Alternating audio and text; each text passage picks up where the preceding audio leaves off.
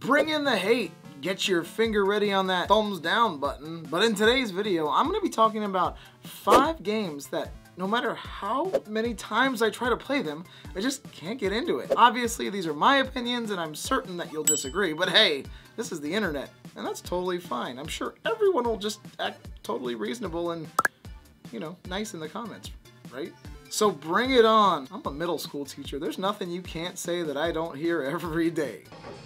Get the hell out of here. Get the hell out of here. Coming in at number 5 is Blade and Sorcery. Now, if you followed my channel for a while, you would know that I've played this game on multiple occasions, uploaded footage, and I have mixed feelings about it. No matter what I do, I just can't seem to get into this. Maybe it's because I'm not really into murder simulators, or I don't have a lot of pent-up aggression inside me, but I find this game and games like Bone Lab dull, because it feels like I'm just playing pretend. Maybe I'm old-fashioned, but I need a game with a storyline. I feel like these sandbox-style games don't really have what tickles my fancy in gaming. I love that people get enjoyment out of these, but some of my finest memories in gaming are from stories, the twists and turns of Lies Beneath, the anxiety of Alien Isolation, the batshit ending of Soma that left me with an existential crisis for months on end. That's just what I value, and these types of games leave me wanting. If you're into these games, though, I recommend following TechManju. He has extremely clever videos with Blade and Sorcery that are entertaining to watch and kind of scary. Julian, see a therapist, bro. Number 4, anything with multiplayer. Want to know my personal hell? Logging into Rec Room, Gym Class, Horizon Worlds, VR chat, and being bombarded by voices of strangers. Alright, I need someone to talk to. Who can talk to me real quick? Are you on my BBA team or BBR? Who can talk to me real quick? This is literally the last thing I want to do in VR. Maybe it's because I use VR as an escape from regular people, and by the time the headset goes on my head, my social battery is usually drained. I can manage teamwork-based games like Knock and Echo, RIP, but these games where you just stand around and yell at each other and basically do nothing? Jesus Christ, I don't get it. Like, why does anyone want to do this? My son loves this. He'll play Rec Room for hours, and I feel like all they do is yell at each other and spam memes at each other, and I'm just like... Dance with me! Do they do? I don't know, man. It ain't for me. But I also get that maybe not everyone has a job where they have to be social for large majority of it, and this can be a way to interact with other people after slaving away in an office cubicle by yourself. But for me, nah, I'm good. Let's get into the fitness side of these games, and of course, I gotta start with an old enemy. That's right, Power Beats VR. I just don't get it. Maybe I'm punching down here because I've been spoiled with games like FitXR that has fantastic mechanics, Supernatural with beautiful backgrounds, coaching and music, and even non-traditional fitness games like Pistol Whip and Until You Fall. But Power Beats VR is just a game I cannot get into. I find the in-game music terrible. I know, I need to upload my own music. The hit detection is pretty awful. The gamification using hammers and shields is just stupid. I also find the expert levels to be impossibly hard for the sake of being hard with no real fitness intention. The movements are blah. I just don't get it.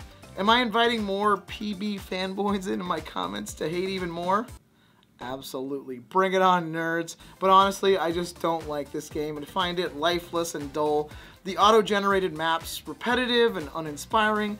For a game that's touted as a supernatural alternative created by a team of PhD, well, they are PhDs, I don't know why I'm doing that. A team of PhDs, I find it to be pretty lame. Now here's one that I'm super excited for that people love, and I tried so hard to love, but I've just found it completely broken, and that's Rumble.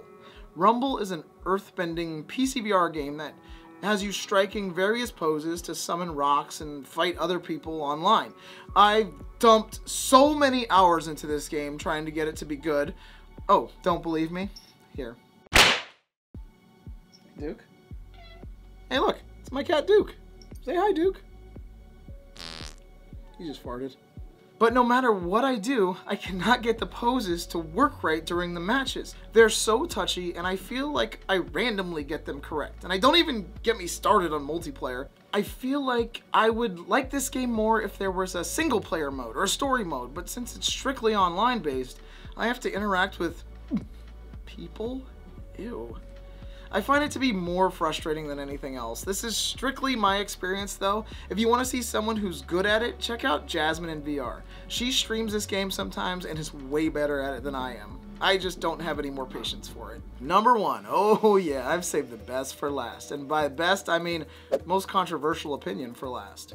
The game that seems to be beloved by all and just kind of, meh, for me, is the one, the only, Gorilla Tag. Yes, yes, yes, yes. Bring it on, bring it on. While I do find the game to be clever, I get bored with it fairly quickly.